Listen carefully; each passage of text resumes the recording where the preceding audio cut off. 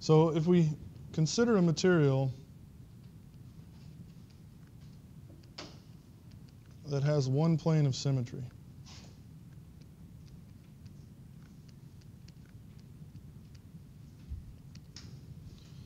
so here we'll use the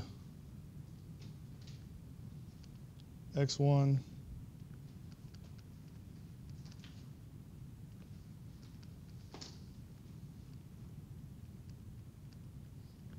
So we'll use the X1, X2 plane as a symmetric plane.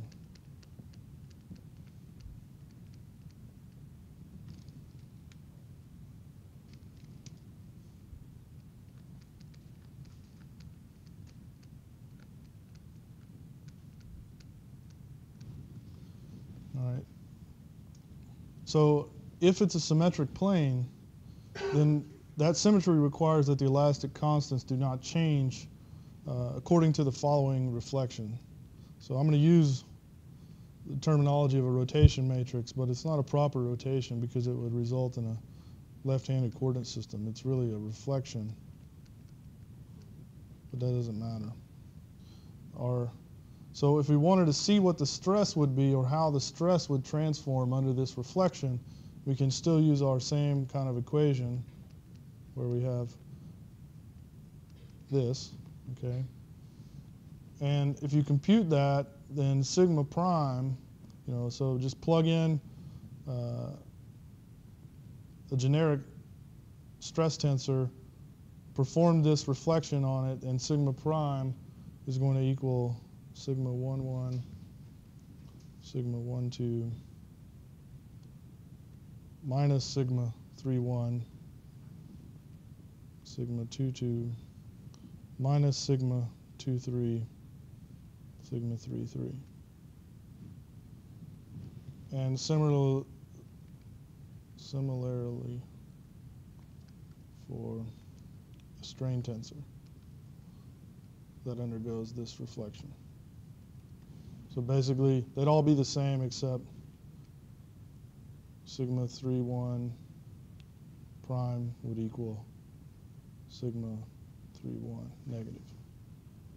And sigma 2, 3 prime equal negative sigma 2, 3. The rest are the same. All right. So with that, if we then take these components and we put them back into this equation, so plug our transformed components in, and I'm just going to write out basically the sigma 1, 1 term. So then I'd have sigma prime 1, 1 is equal to C 1, 1, 1, 1 epsilon prime 1, 1 plus C 1, 1, 2, 2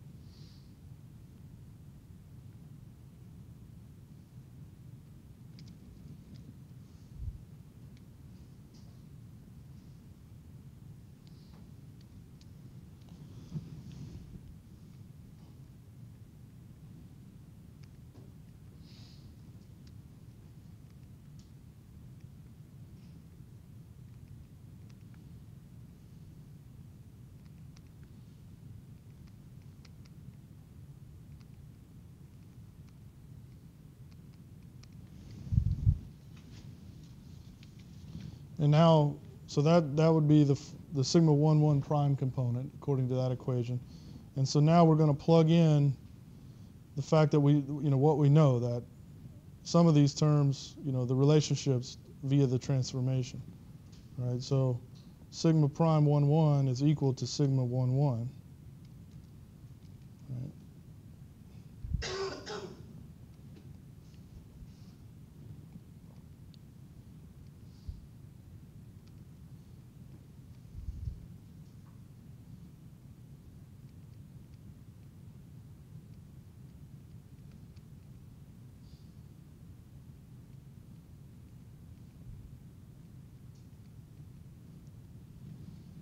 So then we have minus 2 sigma 1, 1, 2, 3, sigma 2, 3, minus 2 sigma 1, 1, 3, 1, 3, 1, plus 2c 1, 1, 2,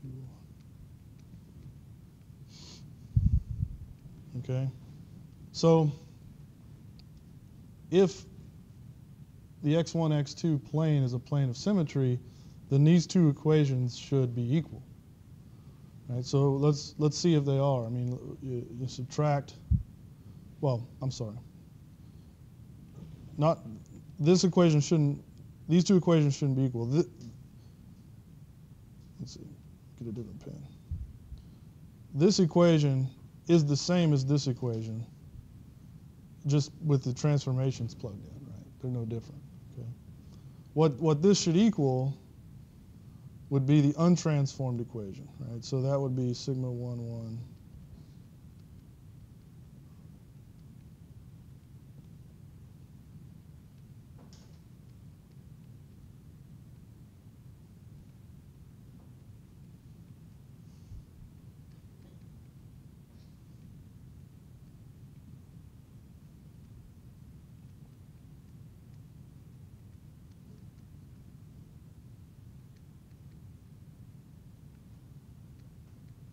Okay, these two equations should be equal to one another if the x1, x2 plane is a plane of symmetry. Okay, so if you just subtract one from the other,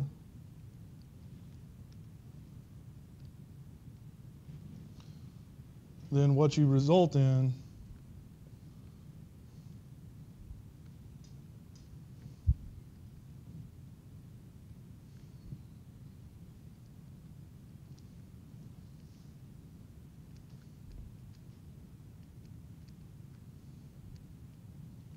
so if you subtract the two equations from one another, you have this.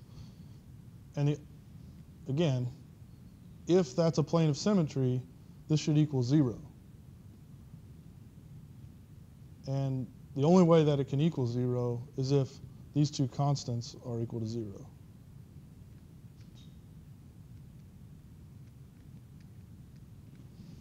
In general.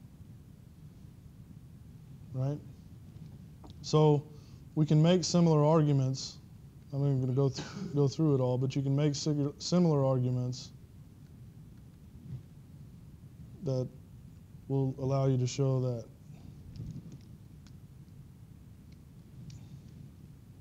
if we just write out the rest of those equations,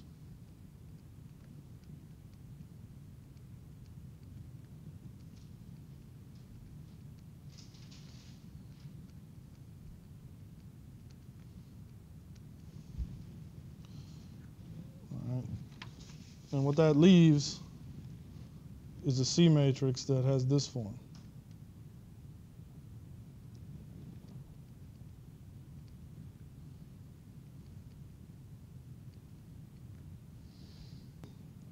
And that is called a monoclinic material. And it has 13 independent constants.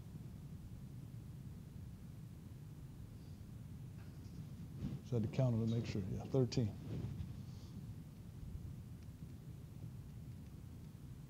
So if you have one plane of symmetry, you can reduce from 21 to 13.